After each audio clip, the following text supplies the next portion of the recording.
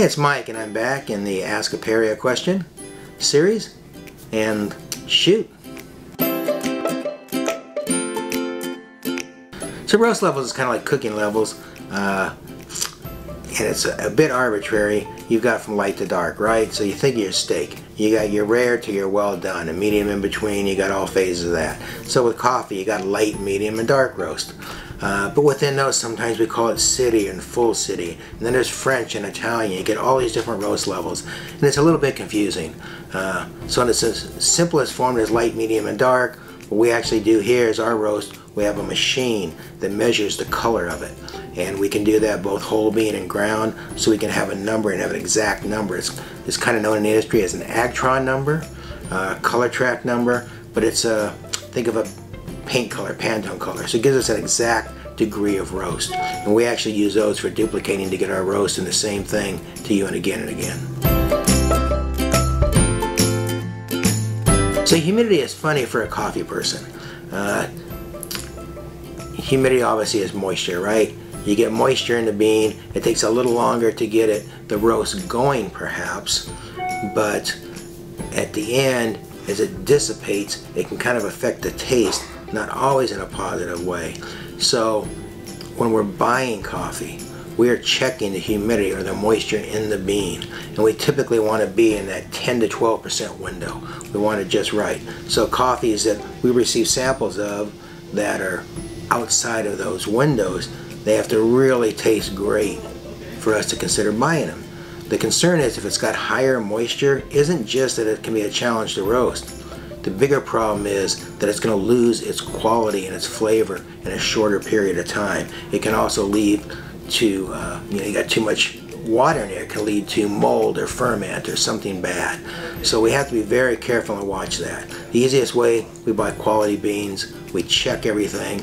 We actually have meters that measure the density, that measure the moisture, that measure the water activity in that coffee, and we monitor that and measure that, so we're buying coffee that's good. But if you happen to get outside of that, check it often, and add a little more heat in the beginning, it's a little slower at the end. So types of coffee beans, we call them varieties. So there's different varieties. Everybody's obviously heard of Arabica and Robusta, and Robusta is considered bad, although in Europe and Italy, they're known to add that purposely to get some body to it. The problem is it sometimes tastes nasty and dirty, and I'm not really a huge fan of Robusta, but I've had a few that haven't been bad. So try to keep an open mind. That said, here at Klatch, we only carry Arabica beans.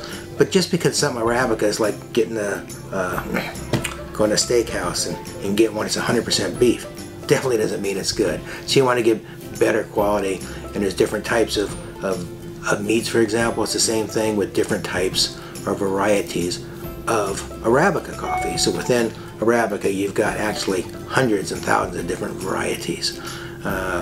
Some of the more common one known are Bourbon or Catoye.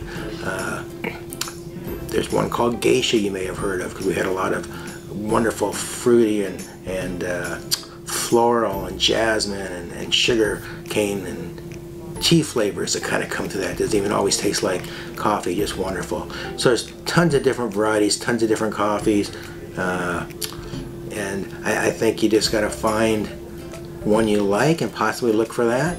Another thing is to just find what you like and buy that. So within the coffee industry, there's a few terms. There's direct trade, there's fair trade, there's relationship coffee. Years ago, coffee used to sell for a really low price, and it was so low that it was below what it cost the farmers to produce. It was better for them to let it rot than it was to pick it, because they couldn't get enough money for it. So a group of people, an organization got together called FairTrade, and their thing was to trade fairly with the farmer, to give him a fair price for his coffee. Now that price back then, coffee was trading for like 50 cents a pound, so the fair trade price was around $1.25. Not very much. Now of course that's to the farmer in another country, and it's a lot of cost before it gets to us and before it gets to the consumer. But it was a fairly low number. The coffee market today is almost $3, it's almost triple. The fair trade price is still only $1.50. But in its best form, the nice thing about fair trade is if you're buying a coffee that's fair trade, you know the farmer, the producer, was paid a fair price for his coffee. The unfortunate thing about fair trade is it has nothing to do with quality. So you're not always buying quality, you're just paying a fair price for it. That's where direct trade comes in. Direct trade, we're dealing directly with the farmers, directly with the producers. We're tasting and trying all that coffee. Fair trade, often to get certified, it used to be very hard, so it was somewhat limited to large farms or large cooperatives of farmers and producers. With direct trade, we can deal directly with smaller farmers who couldn't qualify in the old days for fair trade, and we'd be able to buy direct from them. And we would buy direct trade based on the quality of the cup, and we'd pay them based on the quality of the cup. In other words, we wouldn't pay everybody who did the same job or had, you know, this certain amount of coffee the same price. We'd pay those that had a better quality a higher price. Like when you go to a restaurant, you pay more for, or the supermarket, you pay more for better quality stuff. That's what we try to do. That said, we support both fair trade and direct trade, and we carry both types of coffee. Thank you for submitting your questions to Ask a Perry. If you have more, drop them in the comments, send an email. Love to talk more about coffee.